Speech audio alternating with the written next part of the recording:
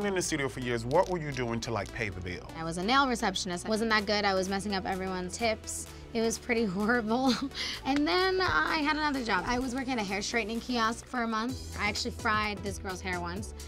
It was really sad. Do you know that she's probably watching you, like watching your videos? Oh, man, that's the girl who burnt my hair. I feel really bad, so I'm sorry if you're watching this. And I hope your hair grew back. It's the walk-in, honey.